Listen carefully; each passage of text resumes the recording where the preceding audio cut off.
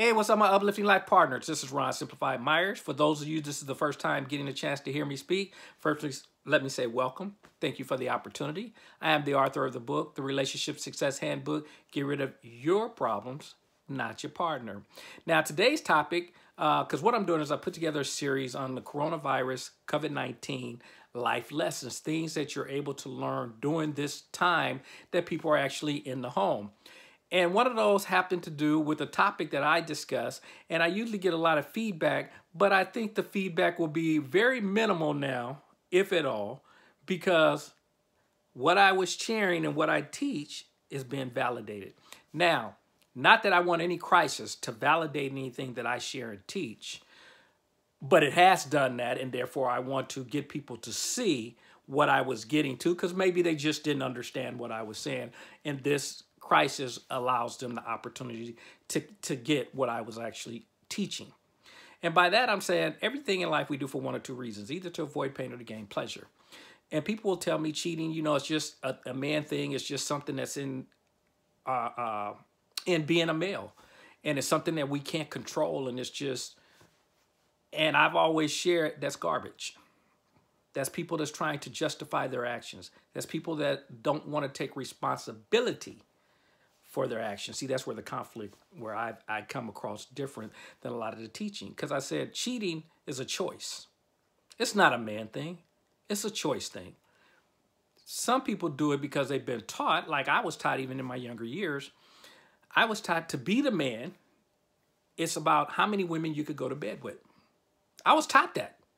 And it said, always keep the main woman on the side, but that's what made you the man, the more women you messed around with. So again, if you understand that we do things for one or two reasons, either to avoid pain or to gain pleasure, if all the programming that you're getting from men, and then there's women that will say, well, they're just being men, that's just the way men are. So if you're hearing all these different kind of programs, you start to buy into that, and you want to be the man. I know I went through that. I wanted to be the man. And so we're taught that's the way. So anyway, that means pleasure, it's going to be pleasurable if you're cheating. Why? Because you become the man. And you get to mess with all the different girls in the process. That could be fun. So that equals pleasure. Then we get later on where people go, why won't men settle down? Men always thinking there's something better out there. Wait a minute. Let's back up. Let's rewind. If you've been programmed, sleeping around makes you the man. So therefore it equals pleasure. That means being with one woman equals what? Pain. We just said you do everything for one or two reasons, either to avoid pain or to gain pleasure. So if having many women equals pleasure, having one equals pain. Who's going to run towards pain? Now, hopefully that analogy helps you understand why some guys have a hard time making the switch, because you're telling him to give up the pleasure of all the many women and be committed and go to the pain of having one. See, the change actually takes place the moment that the gentleman, and everything I teach, I believe it goes both ways. I'm not one of those to go men this, women that. To me, it's a human thing, because women cheat just as much as men. So what you have to do is you have to change the thought process, and it has to become more pleasure to be with the one person and painful to be with all the others. In other words, like for me, those that don't know my story, one of the things that helped make the shift in my relationship is I was going through that. Remember what I told you, trying to be the man. And I had the main girl, which is the lady that became my wife. Now, at the time, you know, because I never told the women about each other. Why? I was playing games. I was doing what I was taught. But she was my main one. But I had a dream. I call it the nightmare. I talk about that in my book. That I caught her cheating. I don't know who the guy is. I didn't stay in the nightmare long enough to find out. Because as soon as I walked in and busted her, I jumped up in the bed. I was like, whew. My heart was beating fast. My shirt was wet because I was sweating. And I was like, whew, man, you really care about this girl. And it had to be like midnight, 1 o'clock in the morning. I called her up. I was like, I love you. I love you. Folks, from that moment on, I had made the decision. No one and nothing will ever come between me and her. And that's the commitment I made. That's the lady I ended up marrying. That's the lady I was with for 32 years until I lost her to cancer. It's been almost 6 years now for those of you who don't know the story. But the shift took place where it became so much pleasure. Everything was in her. You guys see what I'm saying? Losing her would be painful to me. And there's no other woman in the world that was worth me losing her. You guys see the shift? That makes it very easy not to, quote unquote, cheat, not to mess with other women. Why? I ain't doing nothing to jeopardize my marriage. And folks, that's the way I looked at it. There was nothing and no one could say or do that would ever make me step outside my marriage. I was committed to my wife. So that's why, for me, when we had this conversation, why I'm a person that it comes on deaf ears when people try to tell me why they cheat, what they cheated for. You're going to give me justifications for your actions because you're not willing to take responsibility for your actions. Now, I know you're going to say, well, my wife, she's not doing this or he's not doing that. And again, those are all justifications. If you guys can't come together and get that resolved, then you need to be, and I'm not talking about just the sexual, I'm just saying your relationship. First, you need to do everything you can to make that relationship work. And if you can't make that relationship work, then maybe you're better not being together. But cheating is not the answer. Never has been, never will be. I've always felt cheating. I used to say, and again, I don't know because at least I didn't know about it if it did happen. I've always said, and I had even said that to my wife at one time. I told her, if you ever step outside the marriage, make sure it's someone you want to be with. Because if I find out, there's not even negotiations. I'm not even going to try to understand. Now, I know for a lot of you to go, oh, man, that's strong, Ron. You can't be like that. For me, that would make me question our entire relationship. That, to me, is the ultimate betrayal. Ultimate betrayal.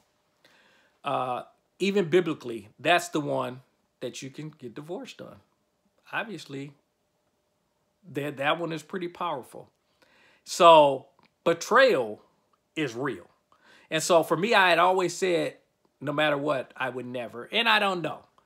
I still feel that I would be that way, and I wouldn't even want to talk about it. I don't want to just, we're done.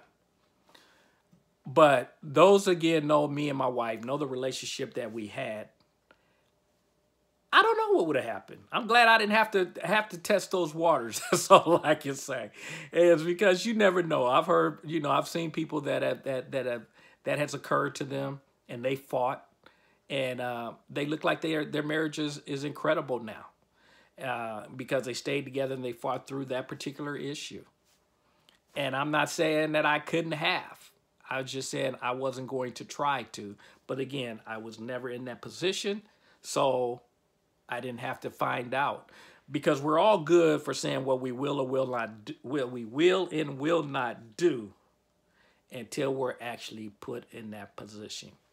So anyway, the cheating, and the reason I'm having this is because, again, with the COVID-19, with everybody staying in the house, there ain't a lot of cheating going on. Now, I know there's some people still doing it. I've had people tell me they got people at their job, some of the people that are still working, that they got people at their job who are both married and they messing around. I'm like, man, in this time, in this crisis, when you should actually be appreciating those that are in your house and understanding the value that they bring, and you're stepping outside, wow. I'm not going to even try to understand, because I know people say, well, you just don't I wouldn't even try to understand that. That's something, and maybe that's why it's something that I wouldn't cross that line, because I'm not trying to understand it. I'm not trying to figure it out. To me, and that's what I told my wife before we got married, I'm only doing this one time. So if you're committed to fight through whatever the obstacles are, let's do this. But if you think that it's going to get tough, and when it gets tough, the door is an option, leaving the marriage is an option, then I'm not even interested in getting married. And she was in agreement because she felt the exact same way. And that's the reason that was never, we didn't even use the D word. That's what we called it, divorce. We called it the D word. We didn't even say it in our house. We'd be like, if you said divorce in front of us, we'd be like, oh, why you cussing at us? We ain't cussing at you. So we didn't even play that game. So anyway, but back to the cheating. It's being proven, because if it was something you couldn't stop, it would be like a junkie. Like, I need to get out of the house. I need to go see some other one. Now, you ain't going to tell your partner that, but you're like, I need to get out and I need to go be with somebody else because I need a fix. I bet you most of these people are not sitting at home having withdrawals. And hopefully you're taking this time to actually, again, appreciate those that are in your house with you. So if you were one of those people that was cheating before, that you understand the value of those who are fighting this battle with you now, that when you do get the chance to go back outside, you have that same thought process as no one will ever come between the two of us. If you did it before, make sure it's all in your past. And from this point on, never should anybody else come between you and your partner. Make that commitment and understand, like I've always said about cheating, it's a choice. Take responsibility for your actions. Quit using excuses. Work on your relationship. And now is the best time, because you guys are in the house. Maybe do some things together. Videos like this, other people's videos. Gather data. Talk to each other. Communicate. As you guys know, I said there's 2 keys to a relationship. One is accepting people just as they are. And the other one is communication. And communication means listen and understand where people are coming from. Because number one, when I said accept them as they are, it ain't your job to change people. So if you understand that, it's not my job to change you, but I want to go to number 2, but I do want to understand you. Your relationship will be headed in an incredible direction. And as you guys know, it ain't right. It ain't wrong. It is my opinion. If you haven't had the opportunity to listen to my videos, run over to Ron's U channel. That's the letter U, ronsuchannel.com. Subscribe to the site. Give me feedback on the videos. Also, topics you'd like for me to talk on, because I enjoy doing this. But just understand this, and I'm sending out best wishes for you and your family, that everybody is safe. Everybody is making it through this tough time. But understand, your relationship is the most important. That person who's sitting in the house with you. Work through these challenges and come out of this on the other side and a relationship that you never even thought was possible. And I'll talk to you guys later. Take care. Bye-bye. Oh, forgot to tell you, if you're not having fun, you should be doing something else. Again, talk to you later. Bye-bye.